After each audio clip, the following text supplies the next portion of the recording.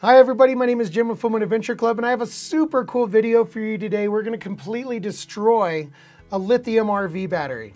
This is a lithium iron phosphate battery by Lion Energy. It's a Safary UT. It has 105 amp hours of power in it, and we're going to completely destroy this by dropping it and then shooting it with a shotgun and a 357 Magnum to really see what happens when these batteries have unbelievably catastrophic failure, like they were in a gunfight. So it's a lot of smoke and energy in the video. So before I share that, I'm going to put a little bit of this into context for you. A lot of people are worried about having lithium batteries in their RV because they've all heard or seen videos or whatever of lithium batteries bursting into flames when they have the smallest failure. Like this video I'm going to show you right here. This team just barely punctures this battery with a nail and boom, catastrophic fire and explosion, all the stuff. So that's exactly what people are worried about. The battery used in the video I just showed you is a lithium cobalt oxide battery.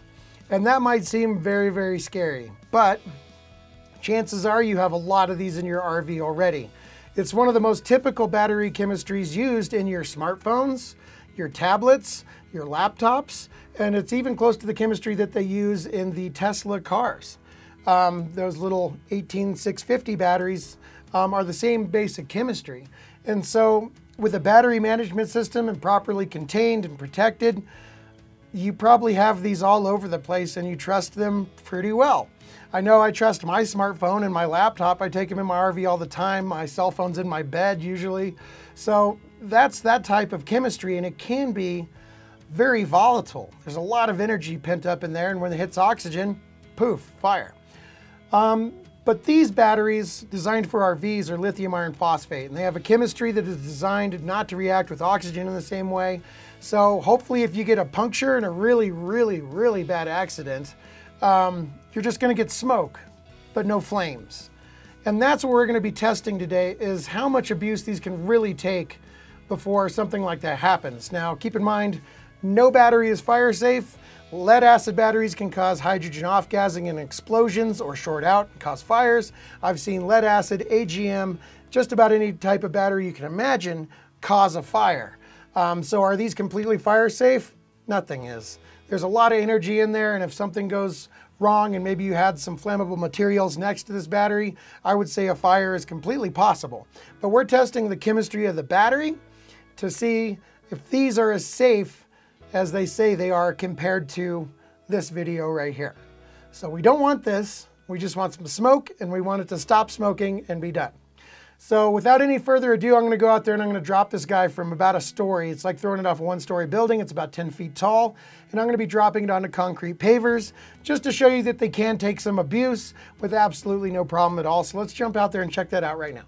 Okay, so before we get started, I did charge this for 2 days. Have my voltmeter hooked up right there. You can see we're at 13.33 volts.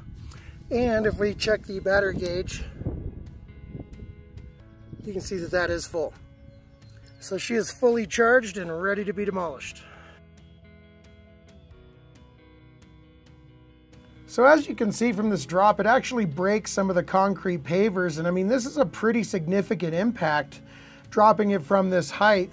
And basically what I'm gonna do is just repeat this over and over and over and over and over again until I get bored with it. And then we're gonna take a look at the outer casing. But nowhere during my test drops here does the casing ever actually completely fail. That is a hardened, flame retardant plastic on the outer case, and then you have 4 battery cells on the inside that they themselves have an even harder protective casing to make sure that you don't ever have any problems from puncture or, you know, from impacts and things like that. So basically, I just keep dropping this thing over and over, and all we really managed to do is slightly dent the bottom of the plastic, as you can see right here.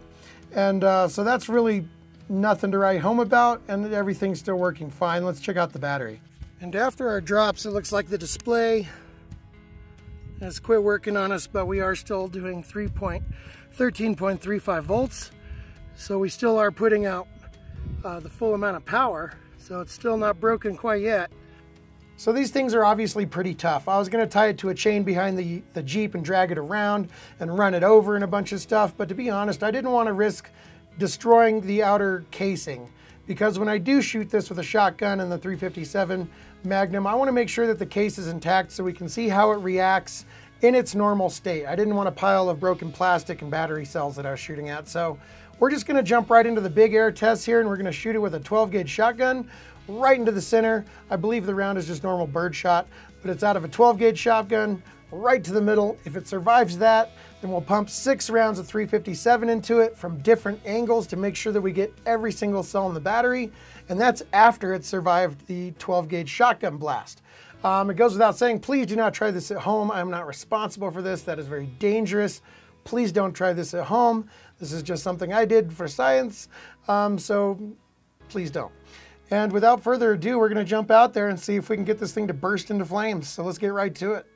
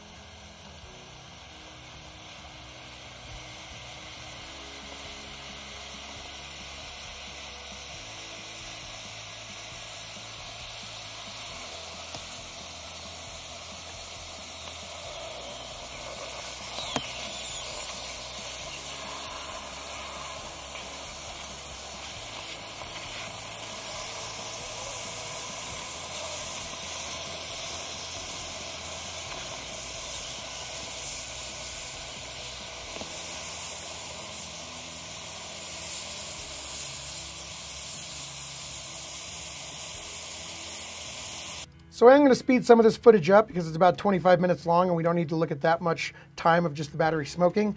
But at 2 minutes and 30 seconds after being shot, the smoke really starts to dissipate and calm down. So the battery has survived the point blank shotgun blast to the front. And even though there's a lot of heat in there and everything, it totally withstood the blast. And now what we're going to do is take 6 shots from a 357 Magnum and put 1 through the side and the rest into the front, just to completely push this thing well over the scope of improbable failures. And we're just going to go for broke. So here we go.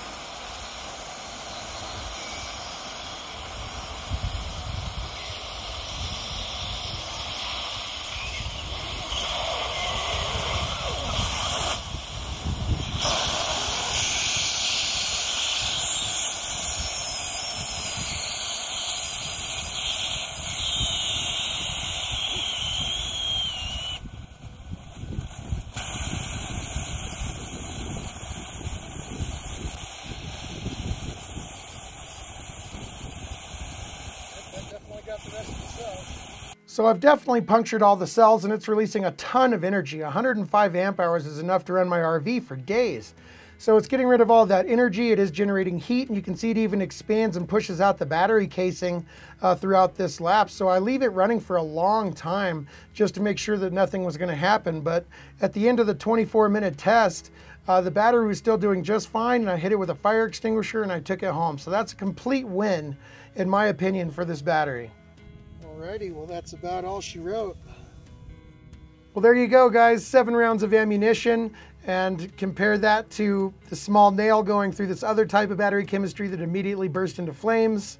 That makes that a huge win for this type of battery chemistry, in my opinion. Is this battery completely fire safe? No, no battery is. Lead acid, AGM, and all the forms of lithium can and will cause a fire under the right circumstances, so I don't want to mislead anybody in that regard. Would I still trust these batteries knowing what I know after this test? Absolutely, I do. I have them in my house and in the RV. If anything, that proves to me that these are incredibly stable. Because if you have that kind of catastrophic damage occur to your battery while you're driving your RV, you have bigger problems because you were just in the worst accident I could imagine, and I hope you're okay. But they did really, really well, in my opinion. And thank you so much, Lion Energy, for sending me this perfectly good, expensive lithium iron phosphate battery to destroy. They knew they said, sure, shoot it, run it over, catch it on fire, whatever you want to do. We're pretty sure it's going to perform exactly like it's supposed to. And it did, so thanks so much for that. And they're also giving my subscribers 15% off their entire store if you click the link down below, which saves you about $150 off of this exact battery, which is huge savings, and it helps me out as well. So I hope you enjoyed it. That's about it for this video. Please like, share, subscribe. That really helps me out as well. And until the next video, thank you so much for watching, and happy camping.